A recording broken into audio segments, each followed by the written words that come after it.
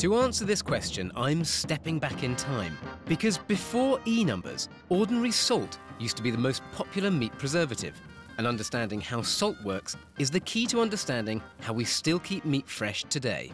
Whoa! Here we go. Okay, so how do we get them out? Straight down, Pete. So, Get it centre so you balance the weight slowly. So in ancient times, if you wanted to eat meat, you'd probably have to kill the family pig, and either you'd have to eat the whole thing in one go, or it would go to waste. Well, the other solution is to find a way of preserving it.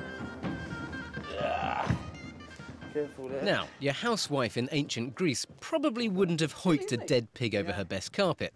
But then she wasn't living in a terrace property in North London. Come back a little bit. Yeah. Sit. Okay, there we go. Ah, he looks good, doesn't he? Yeah. So, Ray, what we want to do is we want to butcher the pig, Yep. cut him in half, Yep. and then salt one half Yep. to see what happens to it after you've salted it, but to Yep. leave one half unsalted, So, yeah. unpreserved, Yep. to find out what would happen Yep. if we just left meat in its natural state. Yeah. Salt, or sodium chloride, was the most commonly available meat preservative before the dawn of E-numbers, because it could easily be extracted from seawater or mined straight from the ground. But before I can apply it to my pork, it's time to give it the chop. There you go, perfect. You'll be taking my job. That's right. That's it. That's it. Keep going down. That's it. Breathe. One half of the pig will simply be left hanging in the garden shed for 10 days. There we go, it's on. So, Ray, what I've done is I've insulated this, and I'm going to put a little heater in here to keep Yep. this at sort of room temperature, around 21 degrees, Yep. just to see what happens, what sort of bacteria grow on pork if you don't preserve it. Don't tell my wife that. No. Just say, no, we're not making some nice ham in the shed. The other half gets history's favourite preservative, good old-fashioned salt. First, we prick the skin for maximum absorption. Who are you thinking of when you're doing this? The next stage is to cover it completely with salt and leave it for 24 hours. Excellent.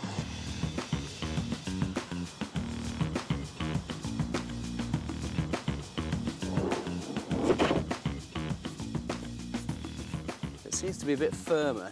It seems to have dried out a little bit. The salt is damp, so it's drawn moisture out of the flesh, I guess. The salted half of the pig goes into an identical insulated and heated shed for 10 days. There we go. I've often been asked why we're a two-shed family. Finally, I've got an answer.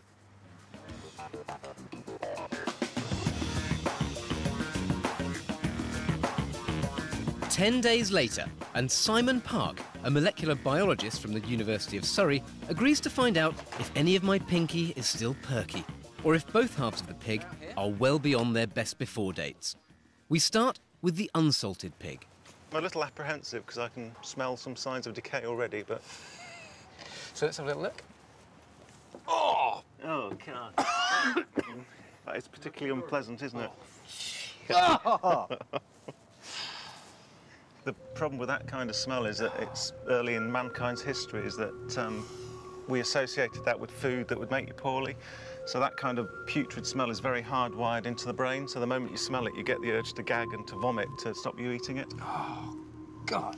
But it's not the smell we're interested in, it's the bacteria. And we should be able to spot them using ultraviolet light. I don't know why, but the idea of being in the dark with this thing is extra terrifying. With the door closed. Yeah. Pull that shut. Oh, yes, so you can see at the carcass there, where the UV light is hitting it, you're getting fluorescence in a lot of places on there. So that's consistent with the growth of a bacterium called Pseudomonas. So it's a very common organism on meat that leads to spoilage, and it produces a fluorescent pigment. So that sort of reveals that the growth of the bacteria is really quite substantial on there. Looks like a piece of Damien Hirst art, doesn't it? And I get the seriously gross job of collecting some samples for Simon to analyse. Yeah, it's all falling apart in my fingers. Ooh, okay, there we go. Okay, you done? Okay, that's enough. Please, can I get out now? Yep, let's get some fresh air. Oh, fresh air. But how will the salted version compare? Oh, wow. That Oh, it's practically fresh air. looks a lot more wholesome, doesn't it? It does actually, it does smell like cured ham, like a Parma ham. It's certainly a lot less putrefied than the other one. This meat looks fine, and the fluorescent light has shown very little trace of bacteria. But to confirm exactly how much bacteria is on each half of the pig, Simon's taking the samples to be analysed in his lab. So how does common kitchen salt stop bacteria spreading on meat? Bacteria are organisms which have semi-permeable membranes as their external cell walls, through which water can enter and leave. Like all living things, bacteria need water to survive.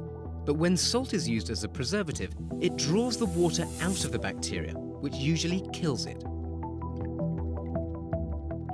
This is a process known as osmosis, and it'll work with solutions that are salty or even sugary. Imagine that this egg is the bacteria. Now, it looks a bit funny because I've left it in vinegar to dissolve away the shell, which leaves a porous membrane through which water can move. So that's the happy, normal bacteria, all nice, round and plump. Now take a look at this. This is the same kind of egg, but this one has been left in maple syrup overnight. And what's happened is that the water has been drawn out of the egg and into the maple syrup, and it leaves behind a much drier egg. And look at that, that's all crinkly and sad and a little bit dry. And that's pretty much what happens to the bacteria in meat when salt is added. The salt draws away moisture from the bacteria. This leaves the bacteria dehydrated, which stops it from growing and can even kill it. A few weeks later, Simon's analysed both halves of our pig and brings me the results. Hey, Simon, how you doing? Oh, I'm fine, thank you. How are you? You're back with your germs. Yep. Come in. It's a festival of germs.